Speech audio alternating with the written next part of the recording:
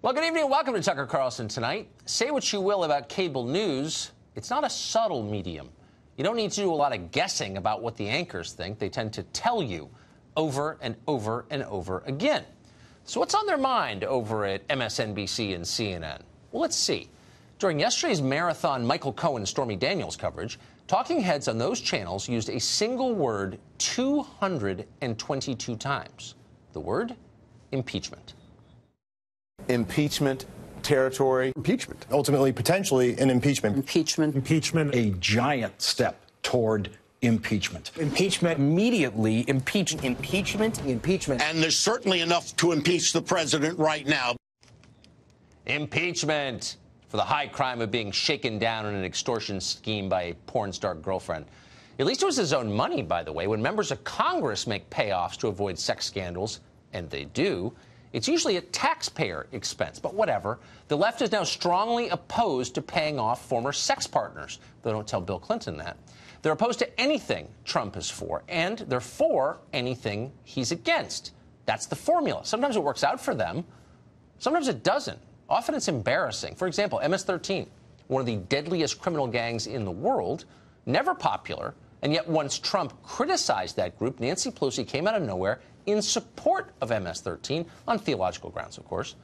Having sex on camera for money was, well, since time began, considered disreputable.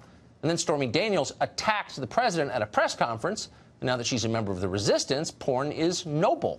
Just last night, the left, which says it strongly opposes bigotry, they're always telling you that, defended racially motivated property seizure because the president said he opposed it in a tweet. We'll have more on that in a minute. You see what's going on here. It's Pavlovian, and it raises an interesting question.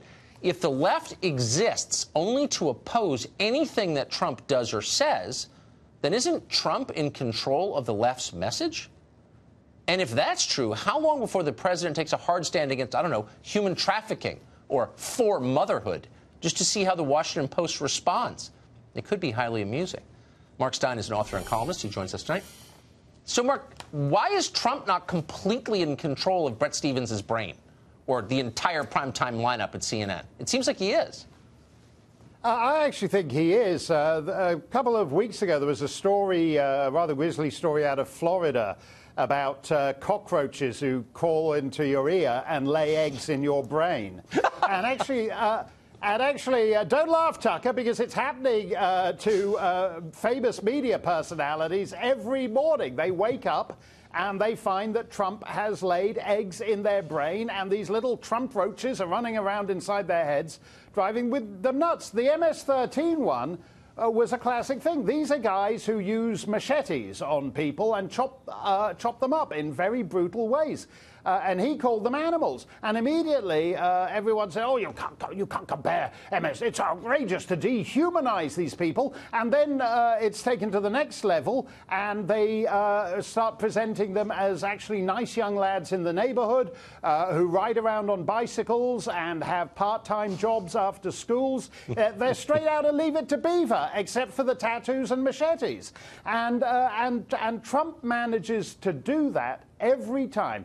As you said, it doesn't even have to be anything big. It can be a tweet about Aretha Franklin, and they go bananas. Well, last night, I mean, let me just say, I know a number of South Africans, some of them very liberal for whatever it's worth. I've never met one who will defend the government in South Africa. It's corrupt. It's clearly racially motivated in the way that it acts. Trump tweets a question about the behavior of the South African government last night, and all of a sudden he's a bigot for questioning it. And the left finds itself on the same side as Ramaphosa. Like, do they really want to be there, do you think? No, and actually it's ridiculous the way they try to object to what he's saying. You know, some of the people who didn't like either your report or the president's tweet were saying, oh, well, you know, farm killings are at a 19-year low in South Africa. The fact that farm killings is a category in South African crime statistics tells you what's going on. And just for the record, even as they're tweeting this rubbish, just last night, a 70-year-old woman was beaten to death on a South African farm. And they lie about those stats. I mean, the idea that we take the stats, the politically charged statistics released by the South African government at face value, oh, well, I'm fact-checking with their statistics. Like, what are you, a moron? I mean, that's No credible social scientist would take that at face value, obviously. No, no. And actually, you should always listen very carefully, Tucker, when someone's telling you to shut up. Because that's what the left is doing. Ann Coulter was on your show a couple of nights back. Ann gets a bit twitchy because the president isn't doing more, as she sees it. But in fact, actually, by talking about these things, by actually saying it's necessary to expand the conversation and not let yourself be shriveled into the tiny little corner of things that the left will permit you to talk about, that's actually quite important. MSNBC and CNN just think we should, they talk about celebrating diversity, but in fact they want to enforce homogeneity. We're only allowed to talk about the same things and only allowed to have the same perspectives on the same things too. And God bless the president for occasionally wanting to talk about something MSNBC doesn't want to talk about. Exactly. Shut up and obey. That is their program. Mark, thank you for that. Insightful as always.